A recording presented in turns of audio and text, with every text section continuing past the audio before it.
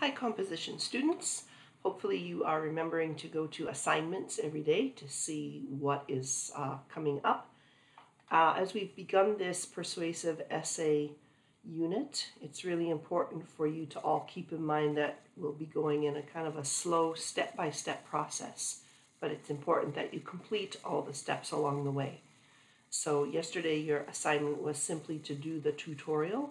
Thank you for those of you who did the tutorial and uploaded your notes. Awesome, thank you. The next step is also on our No Red Ink site.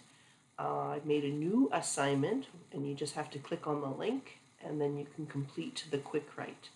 Okay, so it's going to give you a topic that you probably know something about already to start thinking about, okay, if I had to write a full essay on this, what would my ideas be?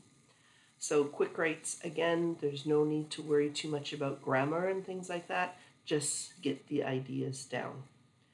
As we progress, again, there's kind of these small steps along the way as we get closer to writing an actual essay. So do your absolute best to keep up on the small steps. Each small step should only take you about 10 or 15 minutes. Okay, if you wait and kind of get behind and try to do all the steps in one morning or one afternoon, you might find it overwhelming and confusing. So make sure that you're doing the small steps along the way. Thank you.